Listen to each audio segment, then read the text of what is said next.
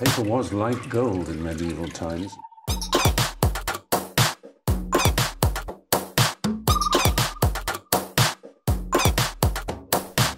Oh, not tobacco, sugar. That everything we thought we knew about the world might turn out to be completely wrong.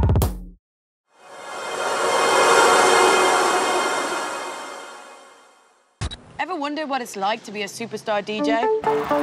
Travel the world, live the dream, be treated like a demigod. This series is a real insight into the cultural phenomenon of the DJ today. That is my DJ set. The humble DJ has never been so big. I could be in China one day, I could be in Australia another day. And dance music has exploded across the globe. The world is my club. DJs are the new rock stars. There must have been 15 private jets, all with DJs' names on. Swedish House Mafia, 3 planes. We are going to be following the likes of Tiesto. I love Vegas. Yeah, I'm not surprised. I miss the Vegas. Seth Troxler. I also had crazy leg problems. I went to the doctor. I was like, doctor, what's happening? Diplo. Pure Ultra! Boats, come on! This is Diplo! Disclosure. A little bit nervous for Howard. Oh, I feel awful. You did great. And Fatboy Slim. Very important pre-match warm-up.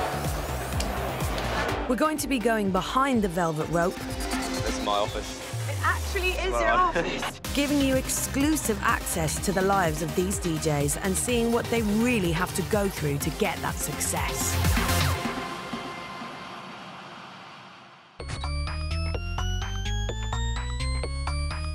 Seth Troxler is the underground hero of the Superstar DJs. He's hugely passionate and outspoken about the preservation of dance music culture. He is seen as a refreshing change from the gimmicky world of modern mainstream dance music, and his larger-than-life personality and infectious charisma have made him a favourite with fellow DJs and fans alike. In 2013, he was voted Mixmag DJ of the Year and has featured in their top 5 DJs in the world for the past 5 years. A man of many passions, he runs 3 music labels and is also an accomplished chef. His restaurant, Smoky Tails, was voted one of the top 5 places to eat in London. Compared to most top-level DJs, Seth Troxler prefers to play off vinyl, and he regularly plays extended sets of up to 7 hours. With multiple residencies across Europe, worldwide club and festival appearances, and a non-stop touring schedule, Seth Troxler is a superstar DJ with a difference. We were just at the most underground party that is Paris, Concrete. And I am a really fun, awesome, courageous guy. That is Superstar DJs. Underground.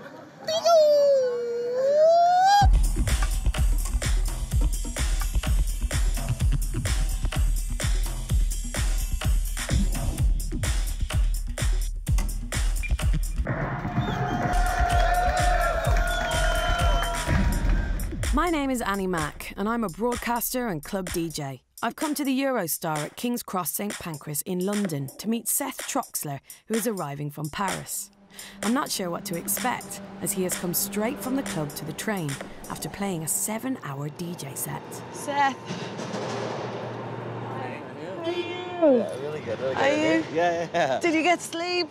Boom! The DJ's kindest friend is the eye mask. The eye mask. And did you sleep well on the train? I was out. They asked me if I wanted a breakfast. I said, do you have a beer? And then they're like, no beer. And I was like, good night. Good night to you, sir.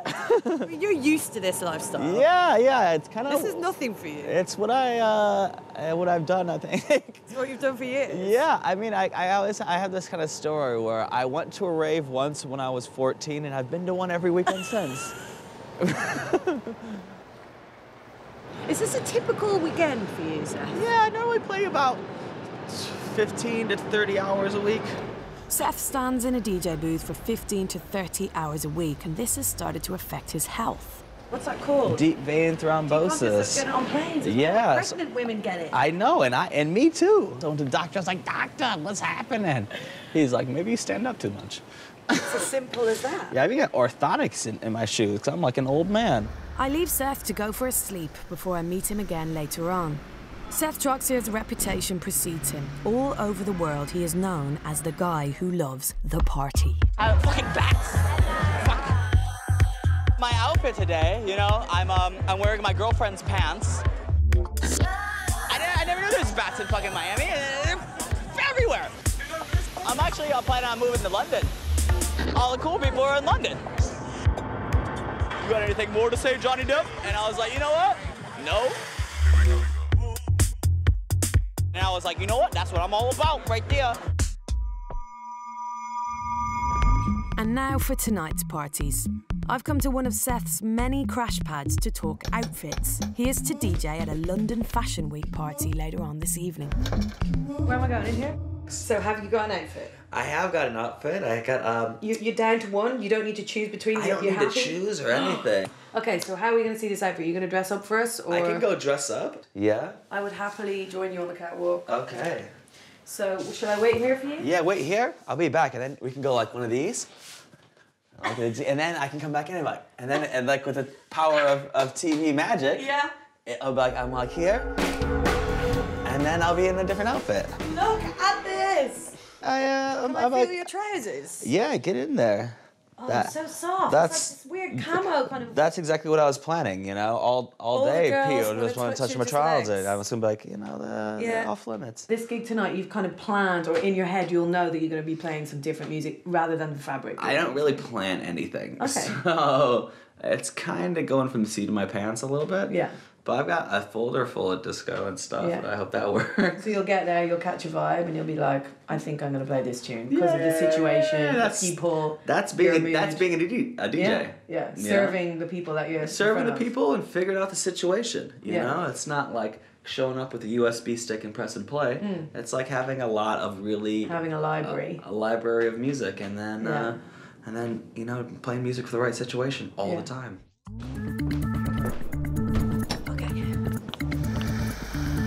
Who else is out there as someone that you look to as being like really just looks good in terms of the world of music?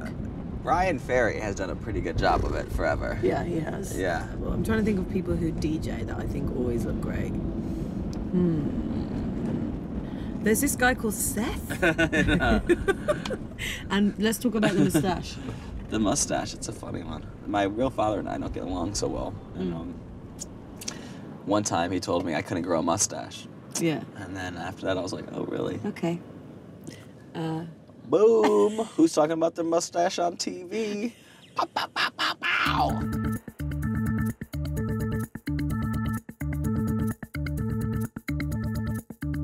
We are going to the after party now, Seth. Yeah, so let's go in there and play some records and party it up. Are you feeling okay about that? How are you feeling in terms of energy-wise? I'm a bit levels? tired. Yeah. But like I operate on this energy level all the time, so it's all right. Yeah. Okay, your body is trained. I am You're a trained. It's 11 p.m. and the night is just beginning for Seth. After this party, he is still due to play a set at Fabric nightclub at 5 a.m.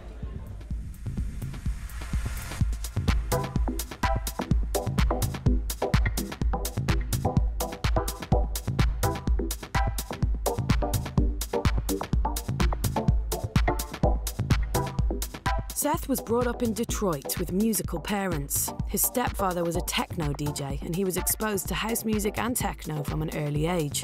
This has helped to define him, both musically and as a person. I want to see him in his musical element. So, the next stop is the biggest techno festival in Europe, Time Warp.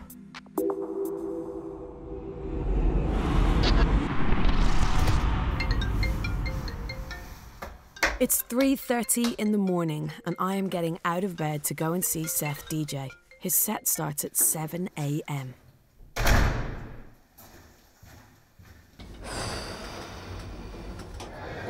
Time Warp is one of the biggest raves in Europe and attracts a really dedicated crowd.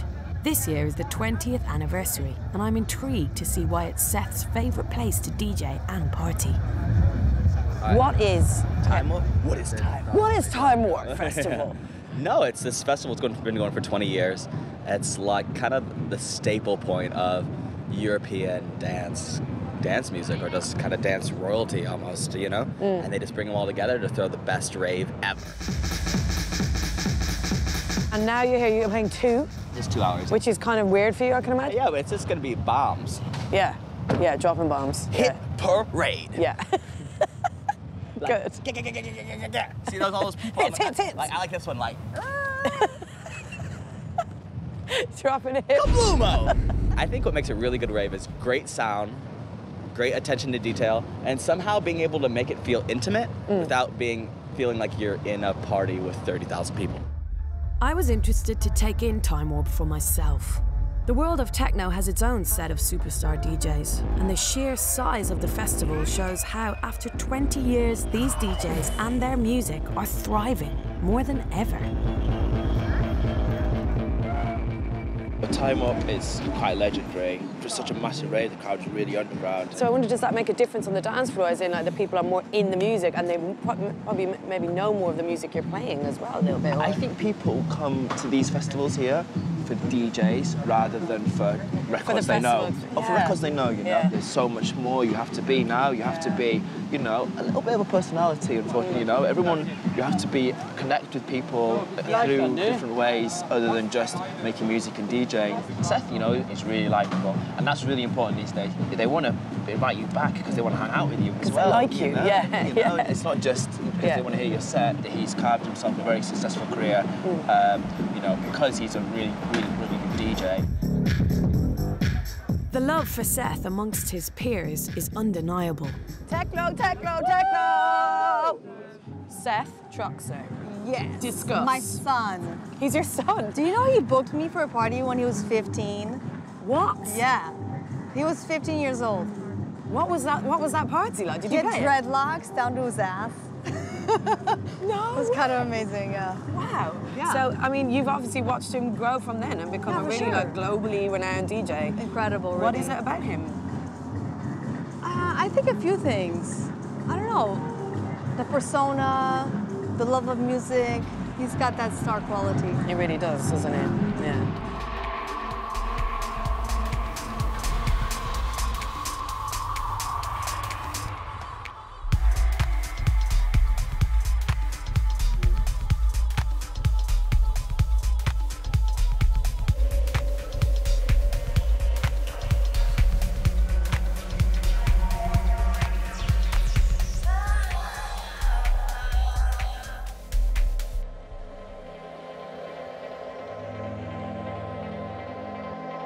Sunday morning has well and truly broken.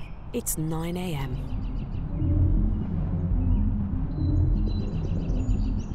You are feeling happy and maybe triumphant. I don't want to put that word on you. I'm feeling pretty good. After that set? I'm feeling pretty high on my horse. Does that change what happens now? Like now you feel so happy that's over. Does that mean you're going to party harder now?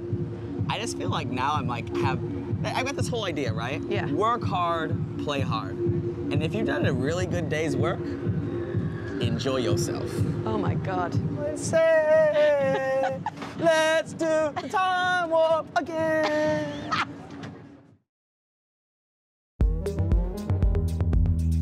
I'm Annie Mac, and I'm living the life of one of the biggest superstar DJ characters out there, Seth Troxler. Kablumo! Since our last meeting at Time Warp Festival, Seth's played gigs in Milan, Vegas, Istanbul and Moscow, to name a few. But today, we're in Battersea at a food bloggers convention. The sauces that we have here, the barbecue sauce especially, was invented by my grandfather. What people don't know about Seth Troxler is his love and passion for cooking.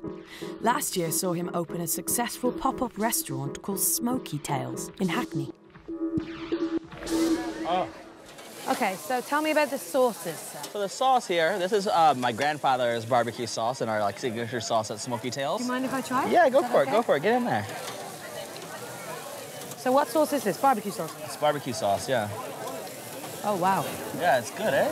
It's really zingy. It's really zingy, chilly. and then you got the chili at the end. You know what? I can see you do this down the line. Some people do yoga. I cook meat. You know, that's it, though, really.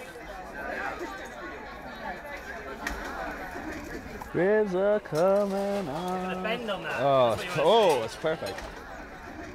What's the music to cooking ratio in your life? Maybe 95-5. Okay. And in future, you see that kind of balancing out a bit? I don't know about balancing out. I mean, because the thing is, I want to get more into restaurants rather than cooking. Is that that crucial for you to kind of feel like you've got something else going on as well as DJing? So, if so much, I can feel normal. I think it's really important not to be able to get lost in this world of being like oh, everyone kisses your ass, you're some DJ. You know, that's not like really cool at all. You know, you need to realize what it was like to be you or to be like a person. Oh man, these ribs are so good.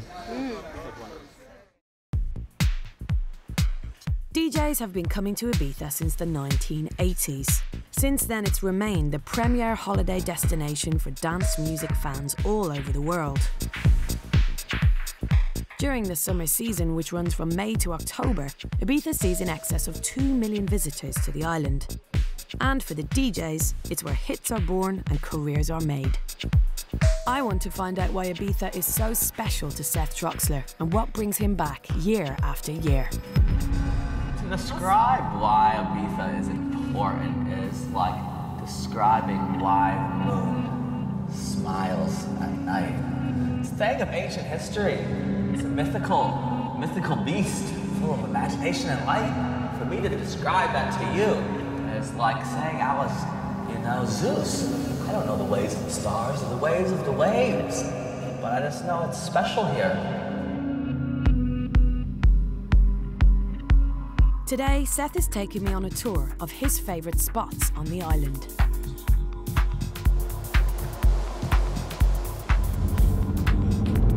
Where are you taking us? Going to the fish shack.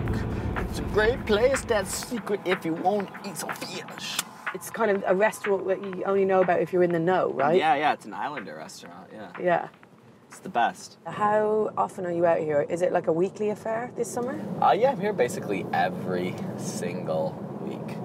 So will you be based here? No, I'm just gonna come here every Sunday and Monday. Tuesday night, EasyJet. Tuesday night, EasyJet flights where... The last flight of the night. Because I came up with this idea, right? I'm like, at least if I come home on Tuesdays, then I've got Wednesday, Thursday, and some of Friday in London. And my girlfriend can't get that mad at me. But I still have all day, like Tuesday to party. When there's a party scenario, you know, and there's you and say 10 other people in a room, I can imagine that you are most definitely one of the main sources of entertainment for those other people. Sometimes I'm like quiet and grumpy, and other times I'm like, you know, entertaining, and I'm like, who wants a puppet show? Puppets, yeah. This is something, this is nothing. This is something, this is nothing. Let's go. This is my friend. Hello, kitties. Don't say those things. It's like when I get like proper schizophrenic episodes. Hey, Annie, do you like trees? You know there's loads of trees in Ibiza. I really like trees. Pine tree. Another pine tree. A tree that looks like a pine tree. And I say, you know, where'd all these trees come from? We're on an island.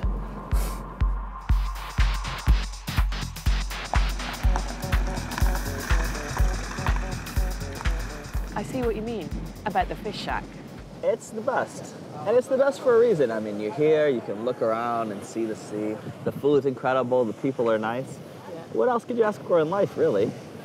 Oh, wow. The prawns of dreams. Thank you. You're welcome. Good appetite. Cheers. Thank you. You look amazing. They're the best.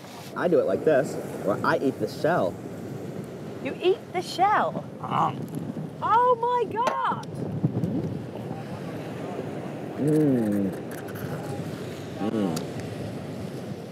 So good. Isn't that the brain? Kind of the poop. It's the poop and the brain. The next stop on the Seth Troxler tour of Ibiza is his spiritual clubbing home, DC-10. This venue started life as a storage unit for the airport, and over the years has become one of the most influential underground venues on the planet. DC-10 is not the huge, glamorous super club that Ibiza has become famous for, and it doesn't try to be. Here, it's all about the music and the sound. What's the difference between experiencing a Seth Troxler set at a place like this than a normal kind of mainstream DJ set with bells and whistles and CO2 cannons and...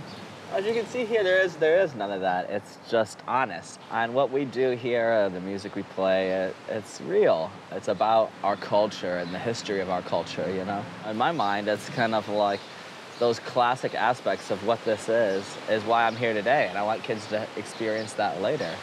And what are those classic And today. aspects? Yeah, just playing actual records, you know, just mixing two vinyls, taking time, the patience of creating a journey for people to just really dance, you know? And I think that's the foundations of DJ culture and club culture. So rather than kind of getting, you know, like lots and lots of immediate, like huge breakdowns and peaks and troughs, it's about kind of getting lost in the music in a more abstract way. It's like a lot of DJs play for an hour. I play for 7. It's like making love, you know? I don't prefer quickies. It's like, we're gonna sit you down, get comfortable. This is gonna be a while. So you've had Seth playing here for you for 5 years now? It's been like 5 years, no? 5 years, yeah. And he's part of the family? Yeah, for sure he's a part of the family. It's like home. It's our brother. Yeah, that's He's like, my bro. And what does Seth Troxler bring to the club? The fun, freak, craziness, good music. So I remember being on this dance floor and just being like blown away by the sound. Yeah. It was so powerful. It was one of those systems that you feel kind of coming from underneath you. You feel in your belly. Look at the sub there. Oh wow, look at that sub. Huge sub that comes up to my chest. No wonder I felt it in my chest. I felt at one point that this was it. This is the most fun I was having. This is the room 2.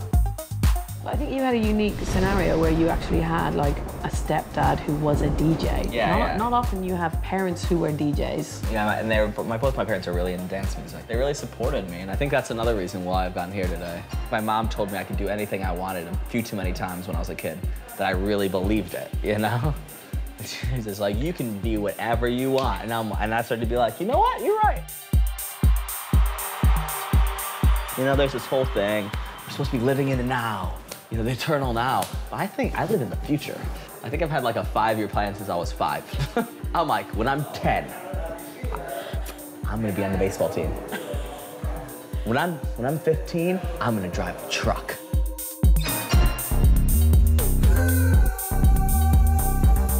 I mean, music and art is just our way of trying to depict the human experience. You just wanna feel like you've lived a good life, you know? At the end, like, if I died tomorrow, it'd be tragic, but I'd be happy. I've lived a really full life. I've lived 1 million lives, almost. You have. And I'm only 28. You've had enough fun for about 2,000 people. Yeah, yeah, if not more.